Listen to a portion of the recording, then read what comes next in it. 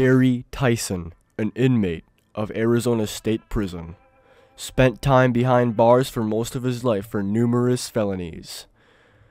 Tison always dreamt of escape. A foolish warden would unknowingly help Tison in accomplishing his goal by simply putting trust in such a man.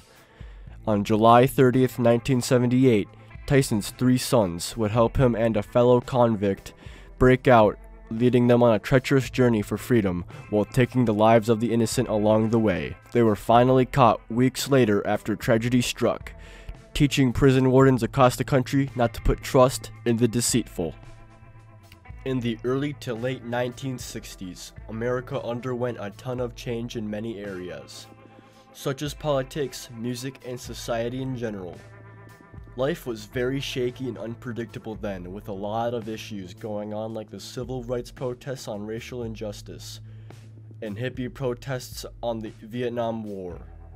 America was evolving and maturing, leading people on triumphant lives even if tragedy was needed for these changes to take place. For example, the horrific assassination of President John F. Kennedy and the cruel mistreatment of African Americans. In the end, tragedy is a crucial part for any important changes to take place.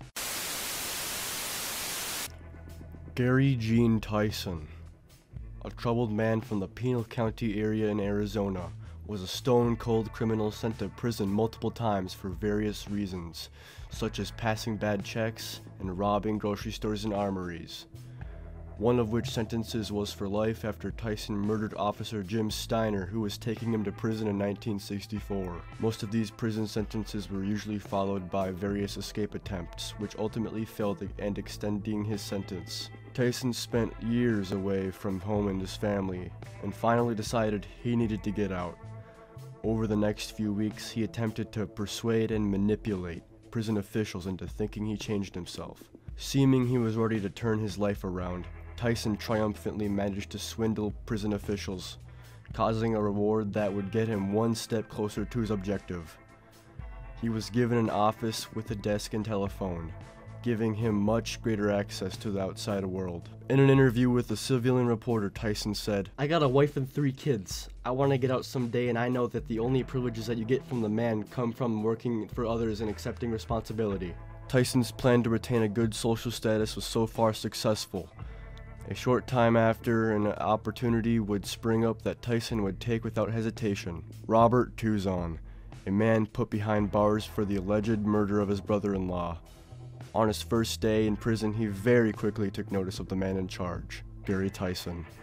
Tison soon met Gary when he was put to work in the kitchen with him. Tison was eager to meet him as he knew he could play a great role in his plan, a triumphant escape. Tison proposed his plan to Tison, asking him to fly his escape plane since he had experience as a pilot. Tison reluctantly declined, but Tison, not willing to take no as an answer, showed up the next week with eerie photographs of his wife and kids, threatening to kill them if he did not fly the plane. Took pictures, there's a picture showing a guy following the kids home from school.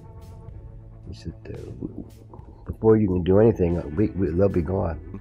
Forcing Tison to agree to take part in the escape. Tison took Tison through training and a lot of planning out. Tison said the plan was to steal a couple $1 million worth of weapons from the Casa Grande armory and fly the cargo to Costa Rica to sell on the black market. But Tison had other plans. If I had to escape with him and them guys, I was just going to crash the plane. There's no way I'm going to go out and kill 6 guards and be something I'm not. Unwilling to take part in Tison's mad mind, he took wire cutters out of the garden shed and broke the chain holding the courtyard gate shut.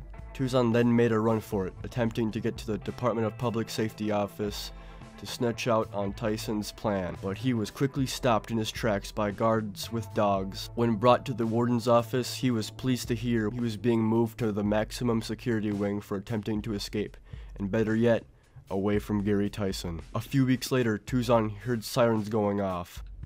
I don't know why, but I just had a feeling that was Gary just escaped. Escaped. On July 30th, 1978, Donald, Ricky, and Raymond Tison would break their father, Gary Tison, out of the Arizona State Prison. along with fellow inmate Randy Greenawalt. They fled from the prison in a green Ford LTD. At a hospital nearby, they would steal a black Lincoln Continental and continue their journey to Mexico. 25 miles south of Quartzville, Arizona, their car got a flat tire, leaving them on the side of the road in hopes for another ride, until U.S. Marine John Lyons and his family of 3 were coming home from a party and saw the Lincoln Continental on the side of the road and pulled over to help. Tison, acquainted by Greenawalt, came out of the bushes and ambushed the family, forcing them out of the car and into the Lincoln, and drew their guns. The family, pleading for mercy, offered everything they had to stay alive, but their pleas of mercy came to no avail. The 2 men opened fire on the family, instantly killing John, his wife Donelda, and his 22-month-old son Christopher, after a bullet went through Donelda and into Christopher's head, leaving Lyon's 15-year-old niece Teresa Tison wounded. Teresa would attempt to crawl away to safety, but would later bleed out and die near a bush. The gang left with the family's orange Mazda and traveled northward to Flagstaff. When they arrived in Flagstaff, a friend of Greenawalt equipped them with a truck and ammunition. Their next plan was to get to New Mexico, ditch the truck, and steal a plane, but the plan wound up being deserted, and they drove to Colorado and killed a newlywed couple from Texas on their honeymoon and stole their van. They would then travel back south toward Mexico, taking back roads and staying out of the eye of authority. Little did the gang know, multiple police roadblocks would be waiting for them until about 2:45 a.m. on August 11th, where they would slow down at a roadblock and open fire and ram through the squad cars at 90 miles an hour. And about 6 more miles, another roadblock came into their path, and the officers opened fire, killing the driver, Donald Tison, from a shot to the forehead, causing the van to veer off the road and into a ditch. "It's everyone for himself," Gary Tison said as he attempted to escape, leaving the other 3 men to be arrested and taken into custody. Gary was nowhere to be seen until about 2 weeks later, where he would be found laying in the middle of the desert, dead of heat stroke. After the horrifying events that put the state of Arizona in a panic, Tison's 3 sons and Randy Greenawalt were taken into custody. Greenawalt was sentenced to death, and he was executed by lethal injection in 1997. Raymond and Ricky Tison were initially sentenced to death in 1989, but the sentence would be changed to a life sentence in 1992.